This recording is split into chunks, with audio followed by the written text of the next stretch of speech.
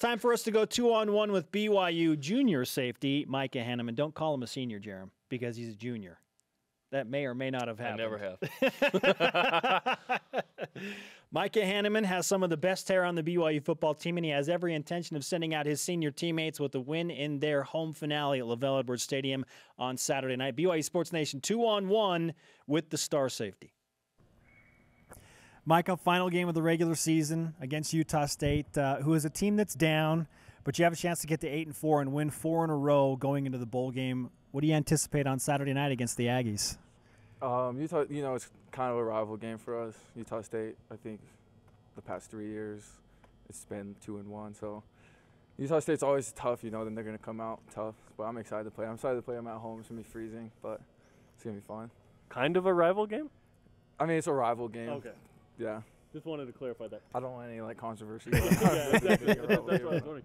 It's going to be really cold. How does that change things for you going into the game? I mean, physically, maybe it's just a little different, right? Oh yeah. I mean, you have to prepare for the ground being wet and for it being cold and stuff. Coach Lamb doesn't let us wear sleeves, so it's gonna be different this year. So we're just gonna Vaseline up our arms and stuff. No sleeves. No sleeves for the DBs, or at least the safeties. Wow. So. The Vaseline's real, though. Brian Logan has told us about this, playing at Wyoming and stuff. Have you had a game where you had to use Vaseline? Yeah, we used it a couple of weeks ago, and yeah, it worked. We stayed warm. Cincinnati? I think it's Boise. In Boise, okay. Yeah. BYU now headed to the Poinsettia Bowl. You're not really sure who you're going to play, but you have a Mountain West team in Utah State to get you warmed up for San Diego. When you think about 9 wins and after this schedule, a potential at that, what goes through your mind? Yeah, because we started with the season, we lost those games pretty early in the season. So 1-3. Yeah, 1-3, and we've lost 1 game since. So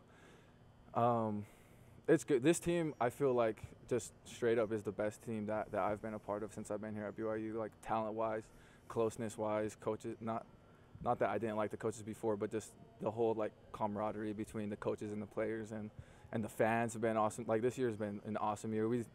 The record doesn't show how good of a team this is, because I feel like we could have easily went undefeated this year, which kind of sucks looking back at it. But at the same time, ending the season strong will be sweet. It could be an NCAA record, 8 points in the combined 4 losses, which would be the least of that many ever, which is pretty crazy. What do you think of the blackout? You get some alternate uniforms for the third or fourth time this year. Yeah, the blackout's sweet. We haven't worn our black uniforms this year. I'll probably get stuff mine in my bag after the game, so take it home with me. But no, those are my favorite uniforms to wear, blackout. So it'll be fun. What has this week been like for the seniors in practice, knowing that, hey, this is our regular season finale? This is the last chance that a lot of your teammates are going to have to play at LaVell Edwards Stadium. Yeah, the seniors. I love all the seniors. A lot of close friends with the seniors, and it's sad. I can't imagine thinking about, because my last game is going to be coming up next year, but for those guys, there's just different mindset, different energy, it being their last game. But our goal in this game is for the seniors to be on the field a lot, so it'll be fun. What sticks out about what Utah State does that has your attention? I mean, Utah State, they have good athletes on their team. They like to take shots, and when they complete those shots, then that's when they get ahead of teams. So just need to, in the DBs, need to lock down their shots to stop them from getting those huge gains. So yesterday, Elisa Tuiaki told me that he expects Utah State to throw everything they have in the playbook, because this is their bowl game, and this is the last chance. It's against a rival at BYU. This would help get them going in the right direction for next year. How do you prepare yourself for a team that really has nothing to lose and let's run 12 trick plays?